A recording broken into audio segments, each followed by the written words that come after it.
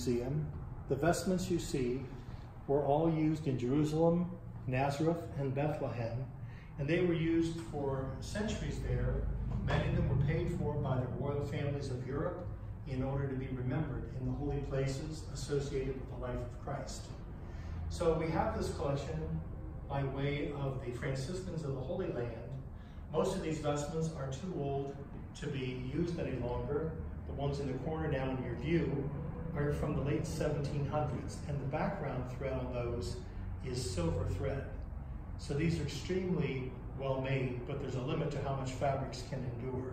So we only use a few of them on very special occasions, like the dedication of a church or the first Mass of a priest. Now across the way, I'm going to open this curtain.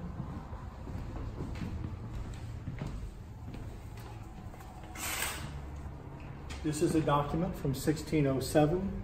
The date is right there in Roman numerals, in the year of 1607 of our Lord Jesus Christ.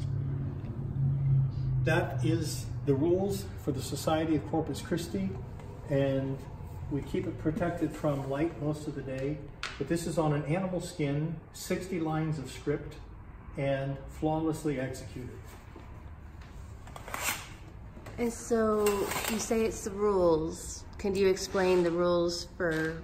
Like a Christian organization. Like you will say your prayers every day, you will make a pilgrimage once a year, something like that. Okay. Whatever the rules might be for them. And these are Eucharistic vessels. These were all used in the Holy Land, and some of them date back to the 1700s. But because of thievery now in places that are populated with tourists, many of these were taken out of circulation, and the Franciscans entrusted them to our care. But the crown jewel of this room is actually a crown jewel. This chalice contains a stone. The gemstone belonged to Mary, Queen of Scots. She was a cousin of Elizabeth, who ordered her execution. And it's an amethyst. It's surrounded by tiny little pearls. Above it are diamonds. And on the back of the chalice, you can see rubies. And they're in the shape of the Jerusalem cross. If you'd like to go behind to fit around there and see the back of it. So these jewels were obviously not on the chalice during her lifetime, but after her death, this was created as a memorial to her. Many brides request that this be used at their wedding, and we do loan it out. We ask for a donation, and we do have to send a representative of the museum to travel with it and bring it safely back. We never ship it on its own. I've flown with it a couple times. That creates a lot of interest at the street. This is the St. Peter's room. This room commemorates one of our beautiful old churches that was torn down. The sad thing is the priest who built it in 1928 stood there on the corner and watched them tear it down in 1970. And he just told people not to protest. He said, this is the will of God. So if anything, he inspired my vocation. That's one of the things that made me want to be a priest. But these are treasures from that church, and if God lets me do it, I'm going to rebuild it someday. That's just me. This is by the famous artist Paderino, and probably one of the greatest sculptors of the 20th century. And that's a solo piece that he also did of the Blessed Virgin Mary going up to heaven.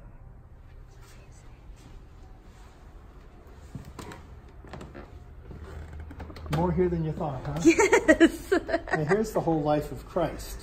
If you want to just walk along, you have the Annunciation with the angel Gabriel up there.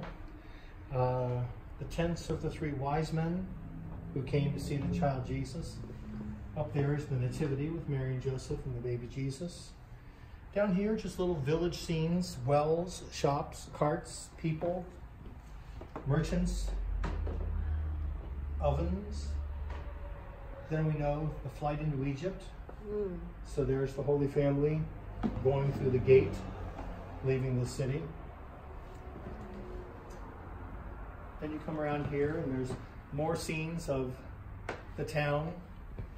This is the largest Fontanini collection in the United States. That's been confirmed by the Fontanini Company in Italy. Gardens, ponds, wells. There's even a little frog sitting here.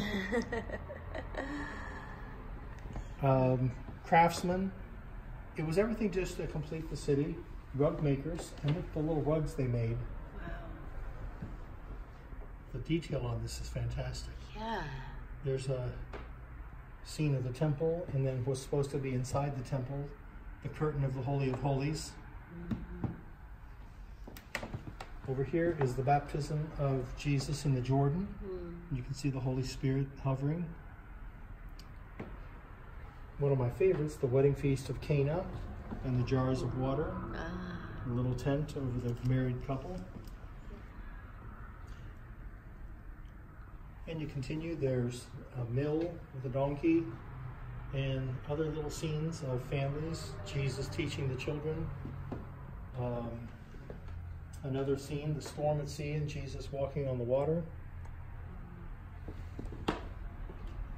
Then Last Supper. And in the back, just stuck there, is Emmanuel Fontanini, the man that started this company and created all these figures. It shows him, he designed himself sitting in a shop making a figure. Wow. Then finally we go to the trial of Jesus. And then of course the crucifixion. And the tomb of Christ in the back. And the resurrection here with Christ coming forth with the angel. Now in addition, we have over 700 nativity sets. Wow. So at Christmas time, they're from all over the world, from the Far East, from North and South America.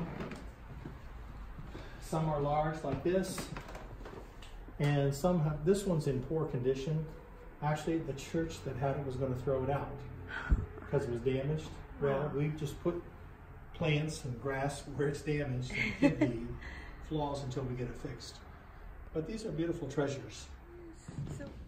So each order of nuns had their own distinctive dress that they wore. And actually the nuns that taught me in grade school wore this habit right here. And I have an interesting photograph you might get a kick out of. My sister became a nun for a while, but she didn't make final vows. But she's in this group of brides. Oh. This was taken in 1965, and that is my sister right there. A lot of time has passed, but that's the number of girls they were getting every year in the convent. Wow. And after they went in dressed as brides, they came out dressed in nun habits, and they looked like this. This is the same ceremony after they got their habits. And each one was wearing a crown of thorns for the first day to show that they wanted to imitate Christ. And there really wasn't an order of nuns that wore that hat. That was actually the precursor of the nurse's hat. Really? That was an old field hat, and these nuns just wore that as their headdress instead of a veil. So why would they wear it like that? I mean, it was like a sunbonnet. Okay. And they just starched it out to protect them from the heat of the sun. Okay. And St. Vincent de Paul, who started this group of nuns, told them not to wear veils. He said, if you put a veil on, the bishop will hide you in the convent. I want you to work on the streets with the poor.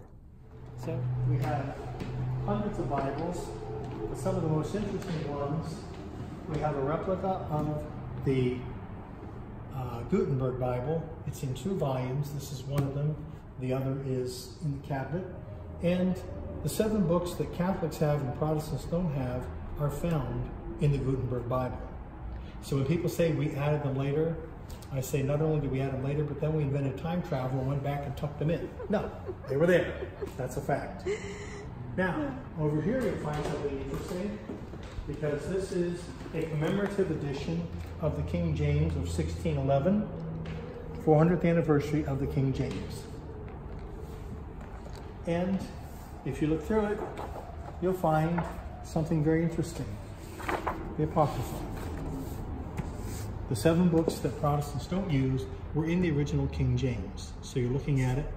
So there's Esdras, Tobit, Judith, Esther, Ecclesiasticus, 1 and 2 Maccabees, and Baruch.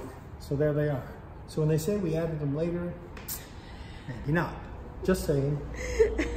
Now here's an interesting Bible. This is not a reprint.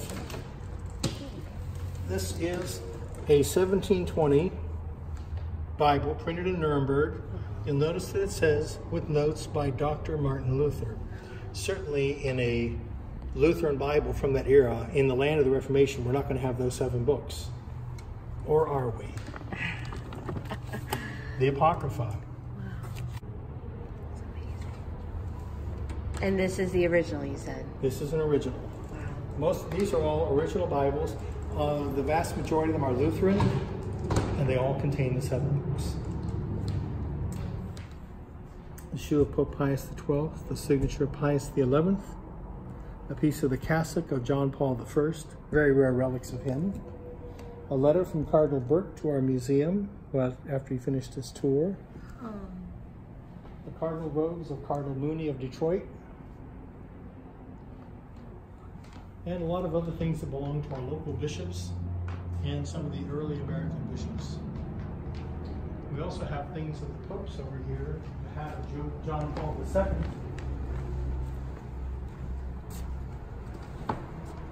Oh, the hat. That belonged to John Paul II. He sent it to us in appreciation for our efforts to preserve the Catholic mind and memory.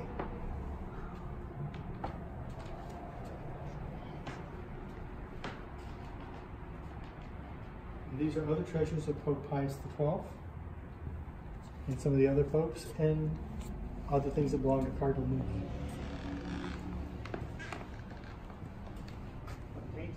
1501. That's an altar missal. Like I said, I'm going to do the Latin Mass today.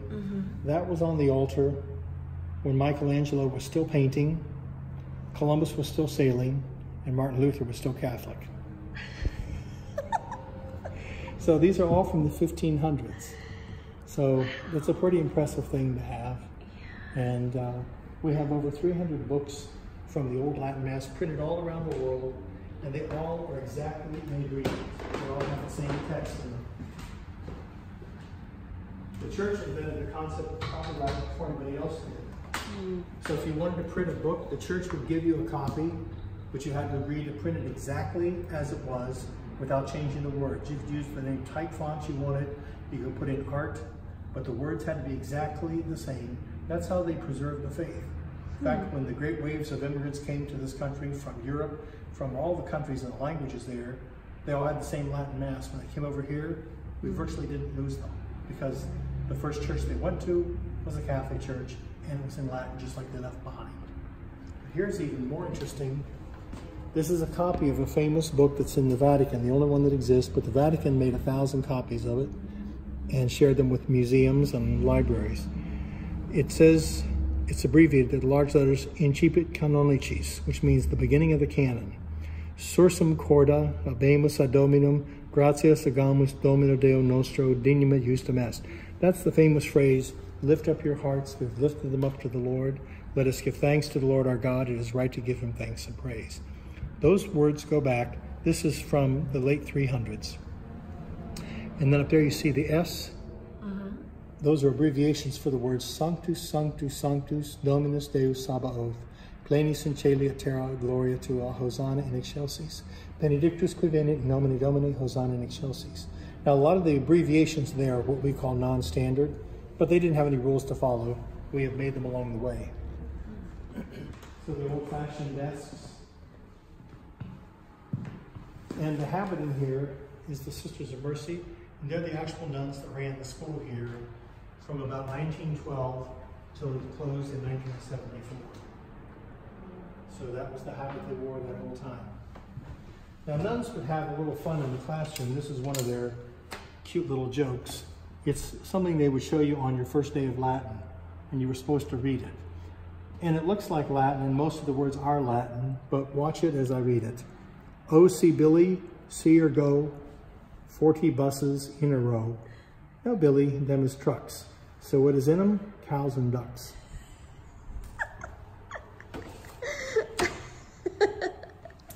More nuns. Thanks to Father Lutz for giving us an impromptu tour of the Jubilee Museum as we were in Columbus, Ohio. If you haven't already, give this video a thumbs up, and we'd be happy if you subscribed. Take care, everybody.